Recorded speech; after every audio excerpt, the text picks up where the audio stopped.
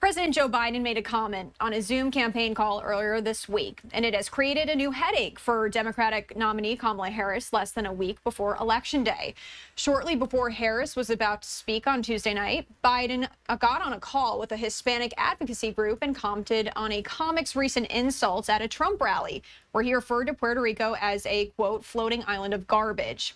The president quickly sent out a social media post to clarify his remarks about Trump.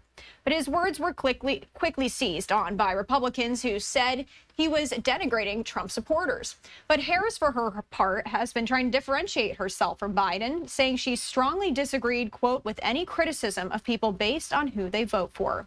And she has been trying to distance herself from her boss over the past few months of her campaign. But has she succeeded in doing so?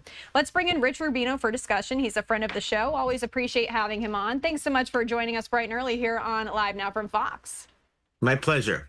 All right, I want to start with this comment from Biden about garbage. Trump has really run with it. We've seen at his rallies now he's wearing that orange safety vest. So my question for you is, just a week before Election Day, Harris has spoken out against this, but do you think this is going to impact voters or sway their decision at all?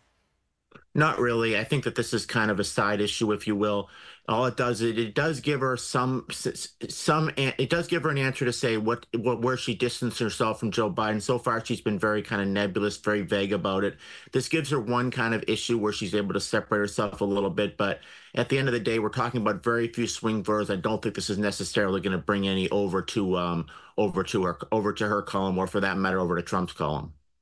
Do you think that she has distanced herself enough in the 3 months since she announced her candidacy? Because that's not a whole lot of time, right? I mean, Trump started his campaign way before she did. So do you think she has succeeded in that? No, I don't think so. I think that if you have a president who's under 50%, you need to have a big issue where you distance yourself from that president. I go back to Lyndon Johnson, for example, in 1968, had a job approval rating in the 30s. Hubert Humphrey was his vice president, was running for the Democratic presidential nomination. And September 30th of that year, he spoke in Salt Lake City, Utah, and said, unlike President Johnson, he said, I support a unilateral bombing halt of North Vietnam as an acceptable risk for peace. When he did that, a lot of the people on the left wing of the Democratic Party who had been opposed to him, who wanted Eugene McCarthy, the senator from Minnesota, who was against the Vietnam War, to be the nominee, gradually came over to him, and he started to make up. He was down by about 15 points and only lost by about a point. But that was really a flagship issue at the time, and Humphrey was able to distance himself from President Johnson. Vice President Harris needs something similar to that, a real issue that says, this is not the way I would have handled it had I been president of the United States, something like that, but she really hasn't done that. If the president's job approval rating is at 60, 70%, then yes, you try to hug or even co-opt that president, but you don't do that. If a president's job approval rating is 50% or below, you really need a big issue to separate yourself with. Let's talk a little bit then how she has said she will differentiate herself from Biden, because we know the border is a really big concern for voters. And she has said, you know, I'm going to be different than Biden. How is she going to do that?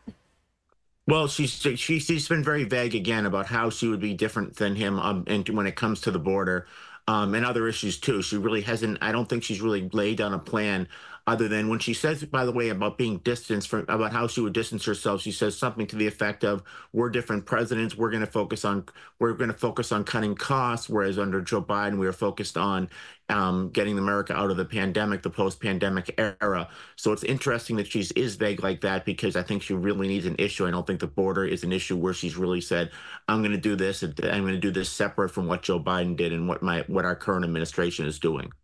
And this close to Election Day, do you think there are still voters who aren't going to vote for her because they do think she will be like her boss?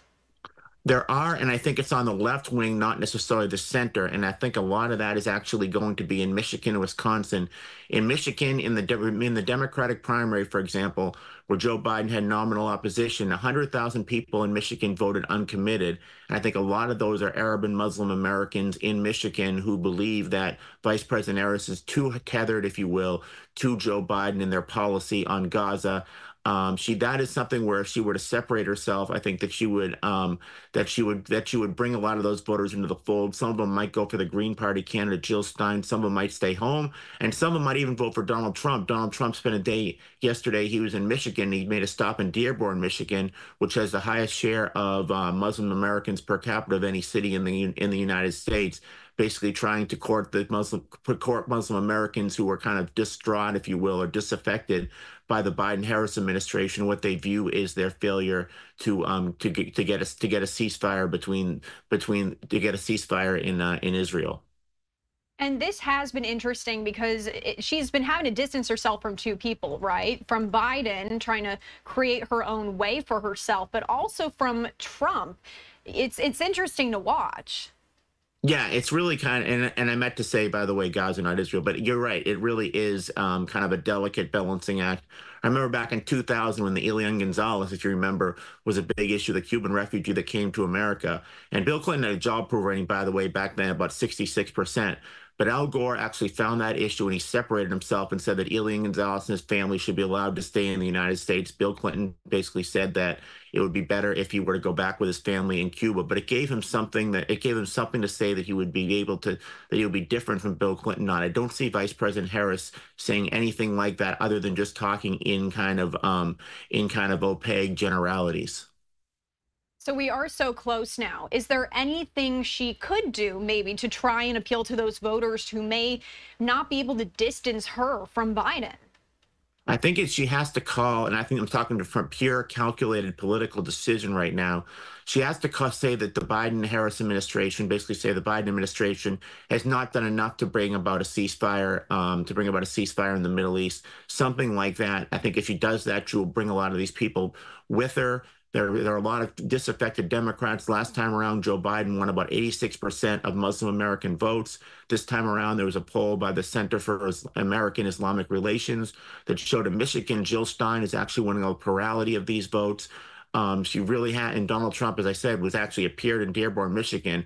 This could be her undoing in many respects. Now, how she does that, how she distances herself, I don't really know, but I think part of it is she just has to say that she'll do more to bring about a ceasefire. But it's really become an issue that's really had deleterious effects on her campaign, I think, and it really could be a danger zone because Michigan, specifically Wisconsin as well, are just critical battleground states in that blue wall, as well as Pennsylvania. She needs to win at least two of those three states, I think, to win the election.